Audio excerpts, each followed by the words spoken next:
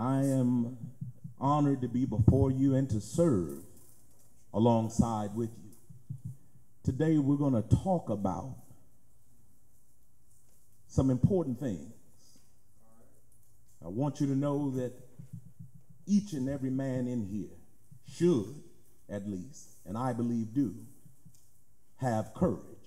Amen. And there's nothing wrong with courage, amen?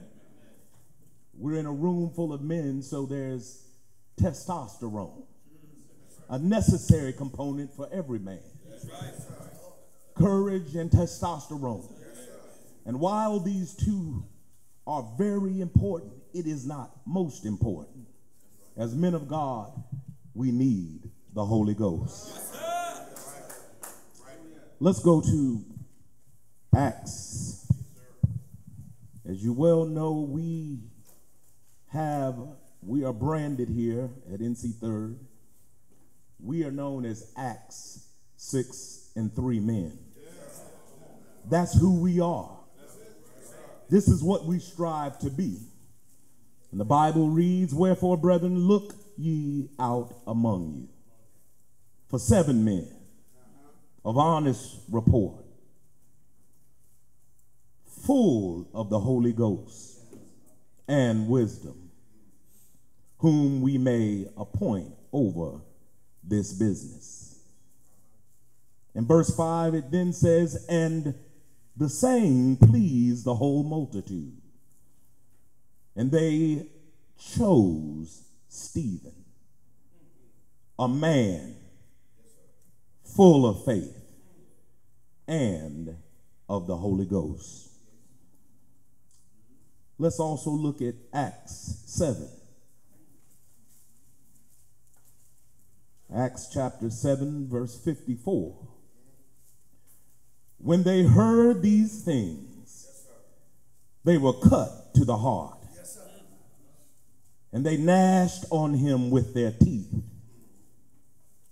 But he," Stephen, the same Stephen I just read about, "being full of the Holy Ghost, looked up steadfastly into heaven and saw the glory of God and Jesus standing on the right hand of God." Kind Father, in the name of Jesus, have thine own way. Not my will, but thy will be done. Touch these lips of clay. Allow me to speak with clarity and articulate the message that you have given me. Hide me behind the cross so that they only see you. It is my sincere prayer. In Jesus' name, amen. Stephen, full of the Holy Ghost, looked up steadfastly into heaven, and he saw the glory of God, and he saw Jesus standing on the right hand of God. Stephen, my brothers, was our kind of guy. He was a Woodnite, if you will. He was a NC Third kind of man. He was a man that had courage and clearly had testosterone. Please indulge me. What is the definition of courage? I don't mean to insult anybody's intelligence, but courage is the mental or moral strength to venture. Venture means to proceed, especially in the face of danger, to persevere, and to withstand danger, fear, or difficulty. I want you to know, if you're in the safety of your home and you're talking big and bad, that's not courage. You're in the confines of safety. The adversary or foe that you want to speak noise about is not present. But when they're in your face, do you have the courage? Do you have the convictions of your courage to stand, the courage, of your convictions to say what needs to be said?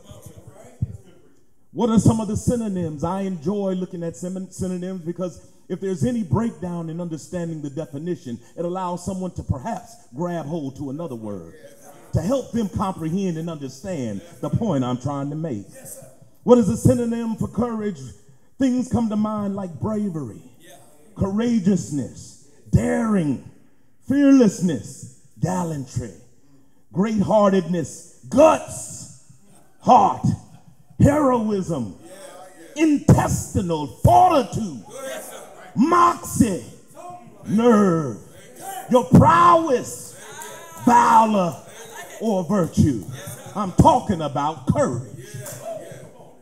You have to choose the right synonym for courage. Courage is like metal. You've heard that you need to test your metal. Sometimes spirit or resolution comes into play, and it'll make sense in a minute. Tenacity means mental or moral strength to resist opposition. Courage implies that there's a firmness of mind and the will to face danger or extreme difficulty. The courage to support an unpopular cause. I can't get no help in here. Punks and sissies everywhere saying there's nothing wrong with a man marrying a man or a woman being with a woman. Well, my courage says in the face of adversity, the devil is a lie. God is true and make every man a lie. God made man and female, male and female. I can't get no help in here. I'm here to tell you, in the face of unpopular causes, courage must manifest itself. A challenge that will test your mettle. Spirit also suggests a quality of temperance, enabling one to hold one's own. Did y'all hear what I said? Courage is the ability for one to hold his own or keep up one's morale when opposed or threatened. An example of that is his spirit was unbroken because he failed. I'm talking about courage. What is the definition of testosterone, Wilson? Well, I'm glad you asked. Testosterone is a hormone that is hydroxysteroid ketone. Hydroxysteroid ketone, which is C19, H28, and O2. What am I talking about? Well, allow your minds to go back and let's look at the periodic table of elements.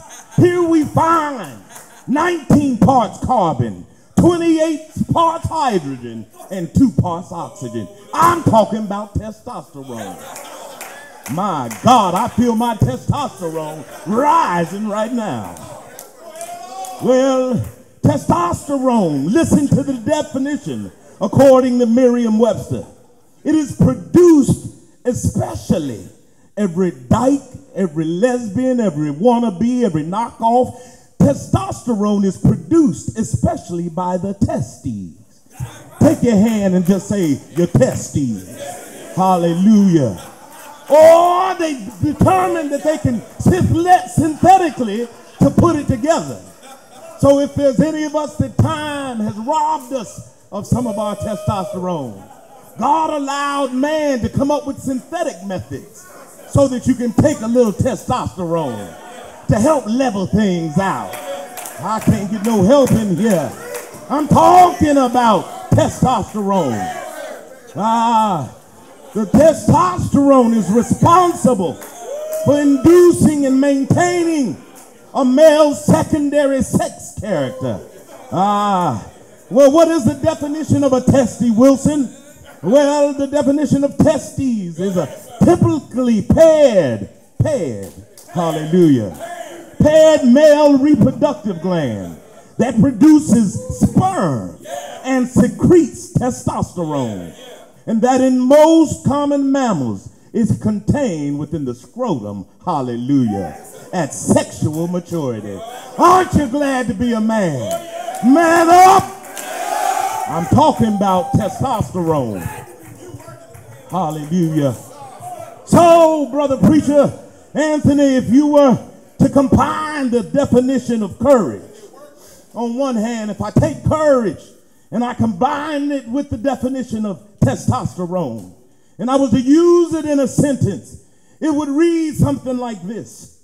Stephen was a man with testicular fortitude. I'm talking about Stephen.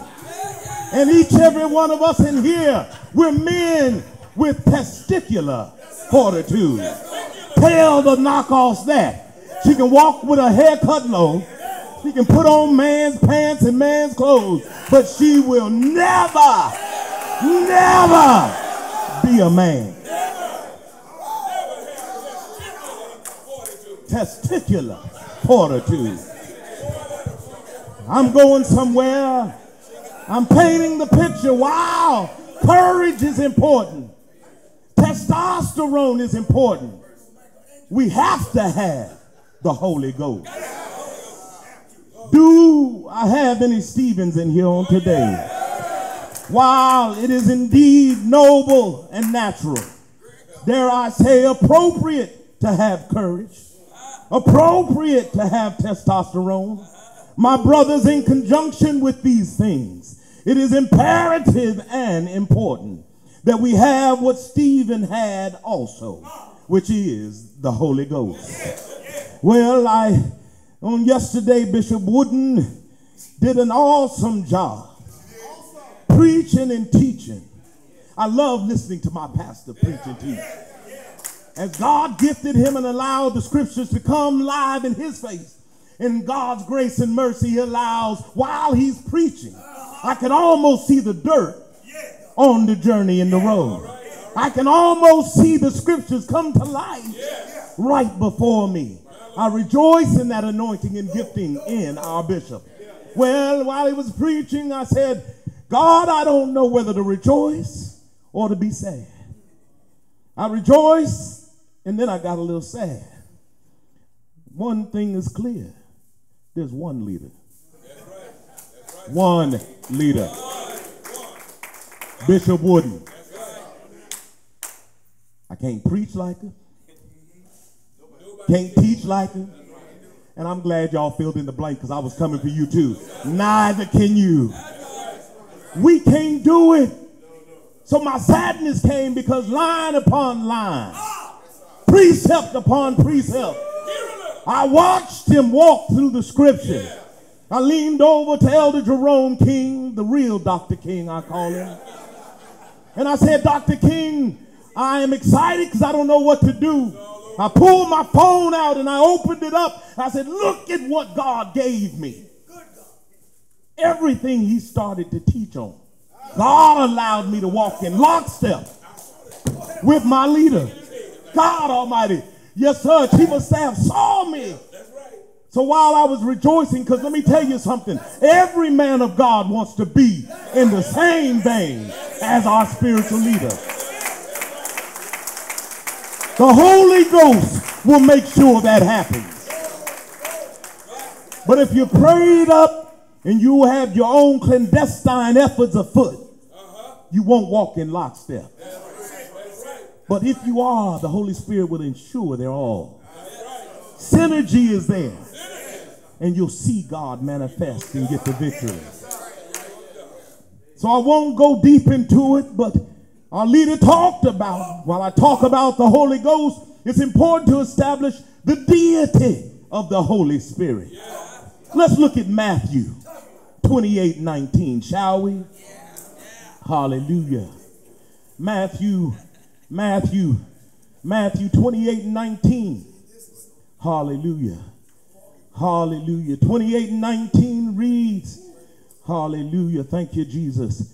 Let's start at 18. And Jesus came and spake unto them, saying, all power. He too had testicular fortitude. Jesus was a man. Don't let nobody tell you nothing different. I know they're trying to rob us of our masculinity, but Jesus Christ was a man. Real man. Not some weak thing that's been painted in a portrait by some white man. No, no, no. He was a carpenter. Have you done any work with your hands? If you've done any work, you understand that he was a man's man. Picked up work, picked up lumber, understood there was calluses on his hand. He was a man's man. Jesus said, all power is given unto me in heaven and in earth.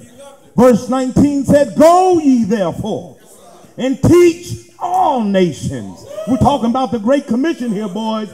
Baptizing them in the name of the Father, and in the name of the Son, and in the name of the Holy Ghost. Hallelujah. Here we see the Trinity being manifested.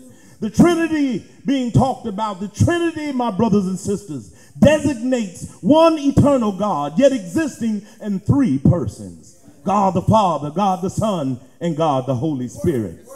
There is no shortage of biblical evidence for the deity of the Holy Ghost. He is spoken of in Scripture as God. The attributes of God are assigned to the Holy Ghost. He is engaged in the works of God, and he receives the same honor due only to God. I'm talking about the Trinity here. My brothers and sisters, from the beginning, and when I say in the beginning, there's two that I'm going to touch on. In the beginning, from a chronos perspective. In time, let's take a look at Genesis 1:1. Genesis 1:1 reads, in the beginning, God created. And when we say created, he's talking about the completed universe. Created the heavens and the earth. And the earth was, or became, as we all learned, without form and void. That wasn't in my notes. I told you the man of God is only one that can teach you some things. The earth became, hallelujah, without form and void. And darkness was upon the face of the deep. And the Spirit of God moved upon the face of the waters. I'm here to let you know that courage nor testosterone could move upon the face of the deep. I'm trying to explain to you why we need the Holy Ghost. There's nothing wrong with courage and testosterone, but courage and testosterone couldn't go over the face of the deep. If it happened, nothing would happen. But the face of the Holy Ghost moved upon the face of the deep. Now, I talked about in chronos, in time. Let's talk about the other beginning. Look at your neighbor and say, the other beginning. The other beginning, which is before time. Let's go to John 1:1, shall we? Let's allow the scriptures to tell us and teach us. Hallelujah. John 1:1 is clear for us, brothers. Oh, thank you, Holy Ghost. God. John 1:1 said, in the beginning was the Word, and the Word was with God, and the Word was God. Now, I love this in the text because it says, in the beginning was the Word, and the Word was with God. I want you to remember this and write this note down. With God means equal to or alongside. And I'm going to deal with what that means to be alongside God. And the Word was God. The same was in the beginning with God. Oh, my brothers, I want you to know that the Holy Ghost's first reference is here in Genesis 1:26, and God made the declaration. Let's look at Genesis 1:26, because there's a reference to the Holy Ghost in Genesis 1:26 that I love. It's the reference, it was the sixth day that this took place. And on the sixth day in 1:26, and he said, and God said, let us make man in our image, after the likeness, and let them have dominion over the fish and of the sea. Let us, the Holy Spirit is first referenced in Genesis 1:26. Now, I need everyone to understand that God is an intentional God. The God of the Bible is intentional in everything he does and says. Let's look at Luke to see if there's any truth in this. Let's look at Luke 24. Hallelujah. Luke 24. Thank you, Jesus. Luke 24:49 reads. Let's start at 46. And he said unto them, thus it is written, and thus it behooved Christ to suffer, and to rise from the dead the third day. And the repentance and remission of sin should be preached in his name among all nations, being at Jerusalem. And ye are witnesses of these things. Verse 49, and behold, I send the promise. God sends us a promise, gentlemen, of my Father upon you. I told you God was intentional. But tarry ye in the city of Jerusalem until ye be endued, submerged, saturated with the power from on high. My brothers and sisters, I need you to understand that God in his infinite wisdom saw fit to provide a source for us. God in his infinite wisdom said, you're going to need something. Here is the source of our strength for effective evangelism. The promise of my Father stresses that the Spirit's coming is not an afterthought, but an integral part of God's eternal will. God designed it in such a manner he saw before time, knowing that we would need the Holy Spirit. Let's look at Acts 16 and 7. It is imperative that we are all led by the Holy Spirit. Look at your neighbor and say, led by the Holy Spirit. Hallelujah. Acts 16 and 7. Hallelujah. Acts 16 and 7. And it says, after they were come to Mysia, they essayed to go into Bethany. I should have had you, Elder Cooper, read this. But the Spirit suffered them not. God will guide and tell you when to go and when not to go. You heard in the sit-down session, Bishop Wooden shared testimony. And if time permitted, all of us would have the opportunity to share how God, the Holy Spirit, would tell us, don't do this. Now, I can't say with 100% assurity that every time the Holy Spirit spoke that Anthony Wilson listened. This is why fasting is important. The flesh will constantly war against the spirit. We have to realize, the Holy Spirit has told me coming home. Something was frustrating me, my wife, and I said, Lord, I've had it. Now when I get home, I'm going to tell her. The Holy Spirit said, shut up. Just going into the house. But oh no, testosterone rose up in me. I said, I will go in here. And I was foolish for not listening to the Holy Spirit. The Holy Spirit will help you now. Now the whole night is ruined. Look at me, by myself, lonely. That ain't the will of God. Because I have testicular fortitude. God knew I needed her. I can't get no help in here. I'm moving on. Time is working against me. But I want to tell you, it's important, my brothers, that with the Holy Spirit there is a manifestation of the Holy Ghost. It is imperative that there be signs and wonders. Mark 16 and 17 says, he that believeth and is baptized shall be saved, but he that believeth not shall be damned. And these signs shall follow them that believe. In my name shall they cast out devils. They shall speak with new tongues. I'm here to let you know, if you have the Holy Ghost abiding in you, you're going to see that fruit, superintendent. There's got to be fruit. And people is running around saying, don't judge, you can't judge. The devil is a liar. The scripture says, judge not lest ye be judged. That means the same measure. Hold yourself accountable to that. Instead, why don't we just deem ourselves as fruit inspectors? I'm going to inspect that fruit and tell that fruit's a bit too soft, too much sugar in it. Man, fix your broken wrist. That's what I'm inspecting in you. The fruit of that man tells me that he's a Dunkin' Donut, a Twinkie from Hostess. He ain't no real man. God, the Holy Ghost, will allow you to see that. God is our source. The Holy Spirit is the active part of the Godhead, which is the Holy Ghost. And we can do nothing in and of ourselves. Oftentimes men struggle when they see this manifestation, the power and the glory of God, because we can't lay down our courage. Oftentimes we struggle to tell self to lay down and die.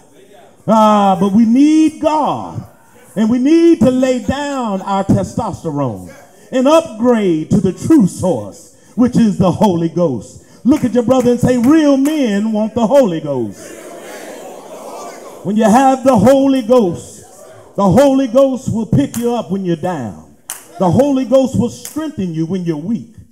The God of the Bible, in his infinite wisdom, recognized after his early ministry was complete that we would be ill-equipped for this earthly journey. It was not what the disciples wanted, but it was what the disciples needed. John 14 says in 15 and 18, if you love me, keep my commandment, and I will pray the Father, and he shall give you another comforter, that he may abide with you forever. Pastor Parker, if it's in you, it'll be there forever. Even the Spirit of truth, when the world cannot receive, because it seeth him not, neither knoweth him, but ye know him from he that dwelleth with you, and shall be in you. I will not leave you. Listen to Jesus. I will not leave you comfortless. I will come to you again. My brothers, I want you to know, to be a candidate for Jesus's promise, there's some expectations that we must uphold. One, first and foremost, we must be saved, sanctified, and filled with the Holy Ghost. Second of all, it is important, as we love Jesus, we have to keep his commandments. Jesus introduces us to the Paraclete in verse 16. Now, the Greek word for Parakletos, it literally means one called alongside. Remember earlier I told you to remember that. Alongside to help you. Hence the idea of a comforter. Another is powerful in this text. It stresses that the Holy Ghost would be another like Jesus, or the perfect replacement rather for Jesus during his earthly journey. The Holy Spirit is called another comforter because this is also one of Christ's titles. In 1 John 2 and 1, read that as a translation of the advocate. Now I'm getting ready to get on out of here. I need you to understand a few things. The Holy Ghost will yield some things in you. Let's go back to Acts 6 and 8. The Holy Ghost will yield some things in you, meaning you don't have to say it, but someone else is going to see it. Acts 6 and 8, talking about our boy Stephen again. In 6 and 8, he says, and Stephen, full of faith and power. What did he do? He did great wonders and miracles among the people.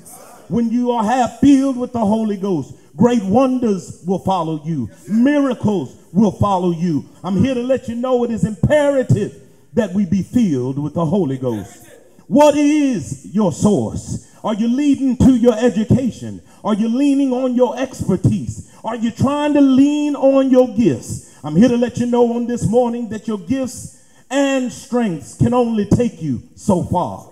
You must have the Holy Ghost. So you've got to be connected. Connected to what, Elder Wilson? You've got to be connected to the true vine. Look at your brother and say, stay connected.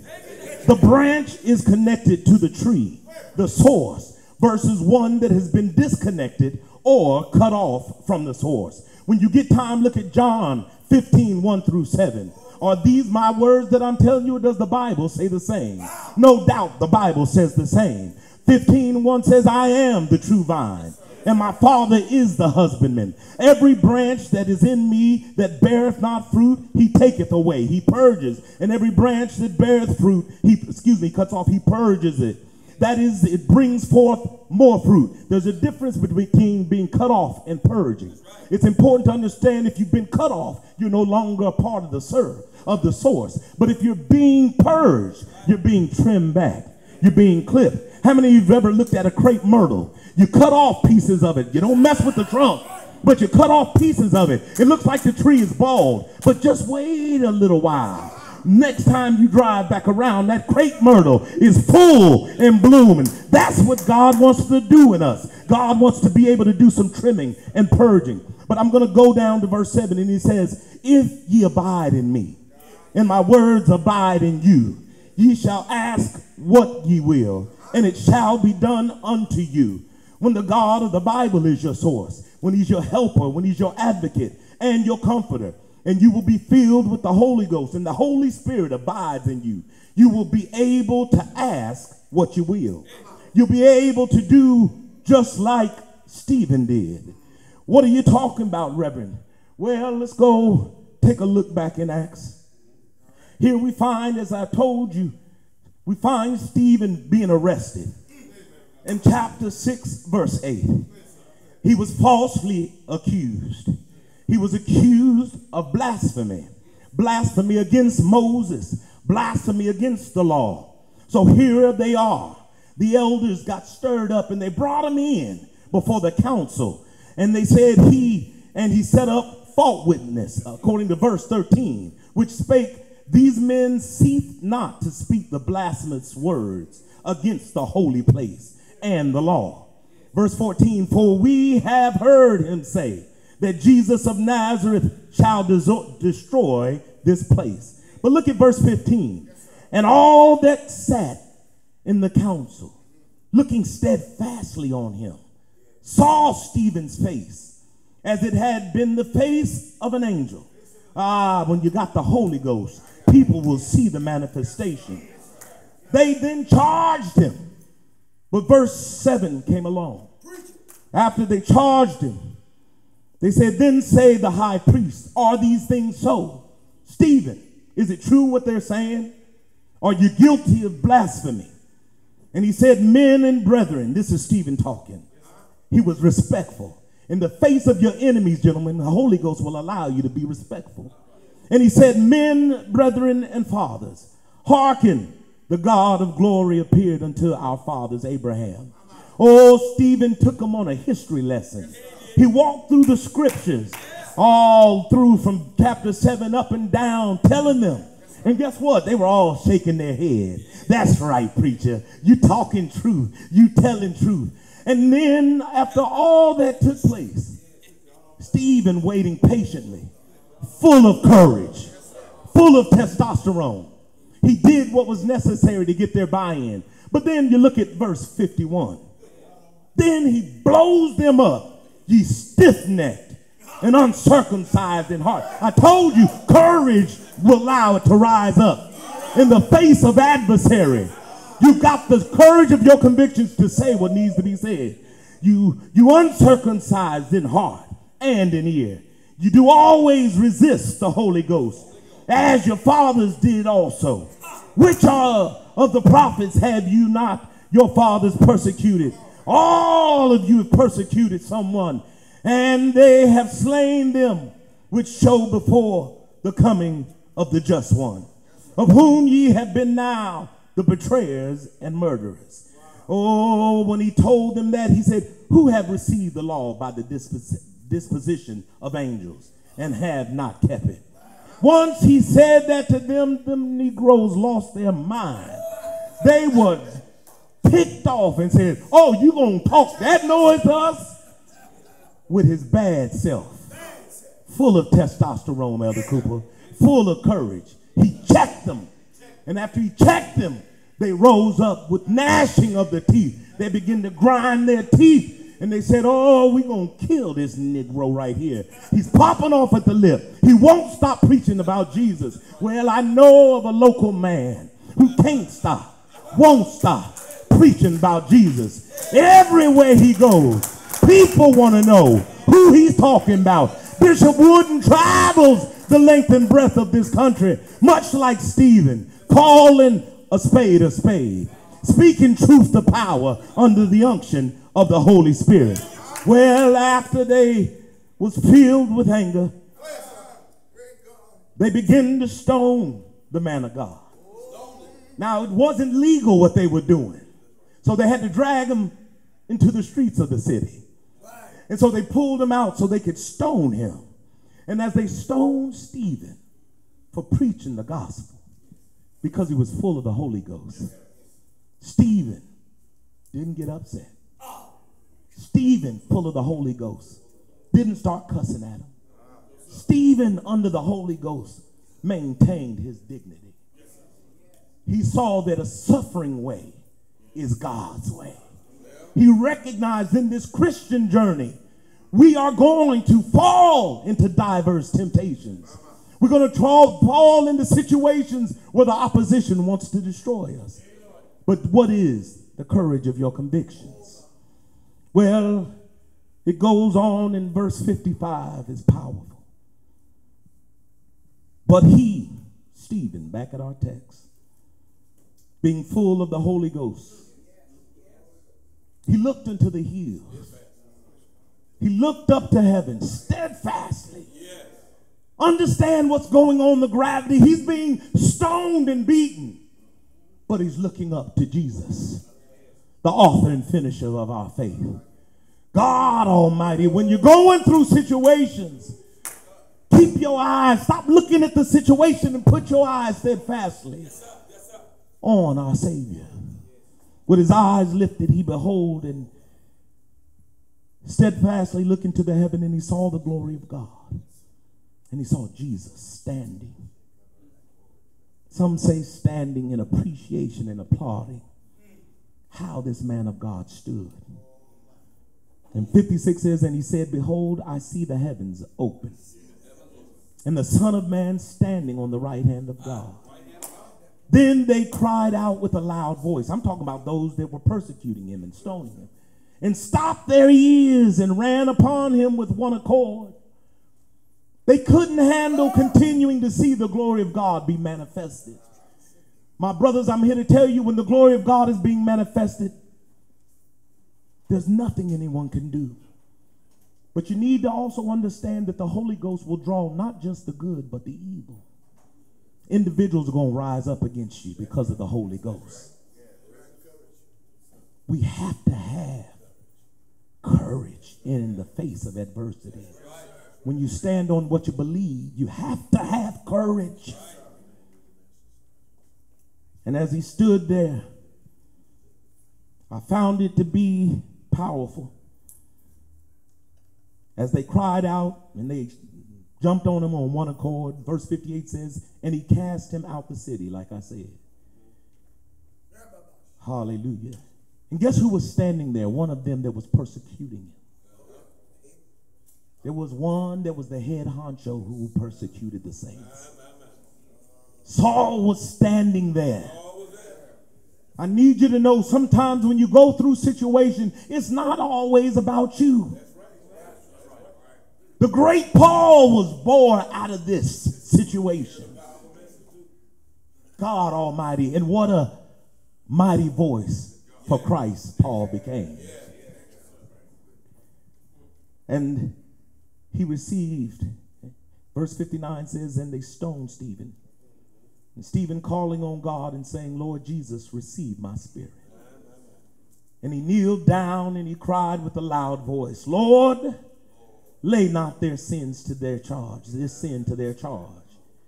And when he had said this, he fell asleep. When studying this text, I couldn't help but my mind went to Luke 23 and 34. The likeness when you align yourself with Jesus Christ. You walk like Jesus. You talk like Jesus. You behave like Jesus when you're filled with the Holy Spirit. Is this Anthony's interpretation? No, it isn't. Look at Luke 23 and 34 at your leisure. It says, then said Jesus, after the crucifixion, Jesus said, Father, forgive them, for they know not what they do. In the midst of being crucified, Jesus Christ used these words. And here we find Stephen saying the same. And then look at the correlation on verse 46. And when Jesus had cried with a loud voice, talking about our Lord and Savior, he said, Father, into thy hands I commend my spirit. And having said thus, he gave up the ghost.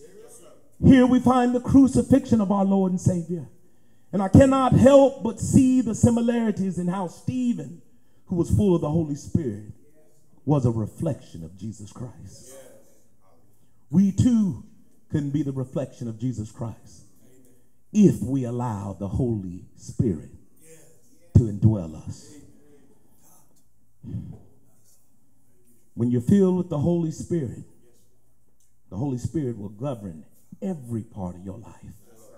Not on Sunday only, not on Thursday night only, not only when you're teaching, as Bishop said, not when you're studying. The Holy Ghost will govern every part of your life.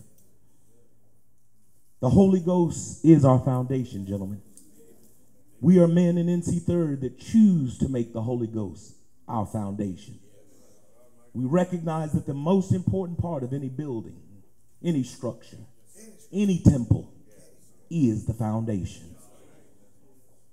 The Church of God in Christ recognizes that God's intentions with regards to the Holy Ghost. They saw it and saw it in such a manner that it became a part of our affirmation, a part of our very statement of faith. It says we believe the Bible to be the inspired and only written word of God. We believe that there is one God, eternally existent in three persons: God the Father, God the Son, and God the Holy Ghost. We believe that the regeneration by the Holy Ghost is absolutely essential for personal salvation. We believe that the baptism in the Holy Ghost, according to Acts 2 and 4, is given to the believers who ask for it. We have to ask for it, gentlemen. Lift your hands and ask God to fill me again. Fill us, Lord, with your Holy Spirit. Saturate us in your Holy Spirit, Lord. Endow us, oh God.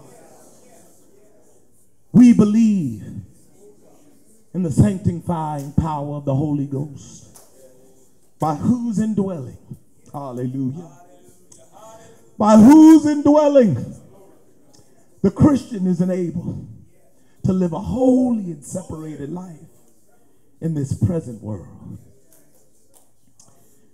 Gentlemen, let us take heed to the direction of our bishop. He has pointed us to the Holy Spirit. Let us recognize the sensitivity and the urgency from our man of God. Hallelujah. Yes, Holy Ghost. And I'm closing. When you have the Holy Ghost in you, gentlemen, the Holy Ghost will govern what you say. There's some etiquettes that are only reserved, thank you, Holy Spirit, for the man of God only. There's some courtesies reserved only for him. I know I'm speaking to ones that already know, but it's important to know that we only stand for one man in honoring him, and that's Bishop Wooden. The Holy Spirit will help you understand that. While we love Mother Beverly DeJournette, there's only one leader in this jurisdiction. Speak, Holy Ghost. We honor her and respect her, but she is not equal with the man of God. We reserve some things for him. This is my spiritual father. Y'all heard me say it. I have a wonderful earthly natural father. Retired Command Sergeant Major, a man's man. But let me tell you something about this man. While I gave my life to Christ when I was young, I wasn't sanctified. It was this man of God that taught me righteousness. I'm indebted to him. The Holy Ghost will allow you to submit yourself. That's not in my notes, but the Holy Ghost began to speak. Let us continue this and to teach others this. This isn't the whole body. So if you see somebody doing something that we know not, where is your testicular fortitude? Where is the courage? He needs all of us to be a representative and an extension of who he is. To say, I appreciate what you're doing, but we reserve that only for the leader. That's how you help the house. That's how we help our leader. Kind Father, in the name of Jesus, we say thank you. God, I thank you for everything that we've heard and seen on today. God, I was obedient unto the Holy Spirit. God, I pray that you endow every man in here with the Holy Ghost. God, let us seek your face the more. Let it become routine, necessary, that when we rise, when we walk throughout our day, when we go to sleep, that we are praying and calling out, asking you, oh God, to be a lamp unto our feet and that light unto our pathway. Direct our ways, oh God. Keep our tongue, Lord Jesus. Give us power from on high. Hallelujah. God Almighty. God, endow us with that dunamis power. Have thine own way in us. Have thine own way in us, O Lord. And we'll be careful to give you the glory, honor, and the praise. The men of God lifting their hands all over, saying, thank you, Jesus. Thank you, Holy Ghost. In Jesus' name, amen. Come on, clap your hands for Jesus. Give God the praise.